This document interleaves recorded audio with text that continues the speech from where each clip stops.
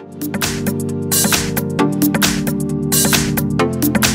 front of me is ASUS Zenfone 6, and let me show you how to change the date and time on the following device.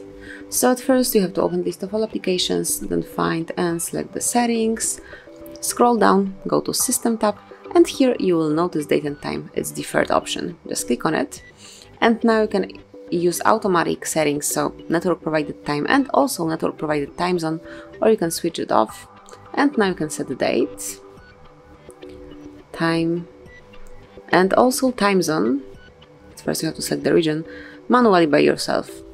Then you can also activate local default format, or you can switch it off and have either 24-hour format clock or 12-hour format clock, so it's up to you.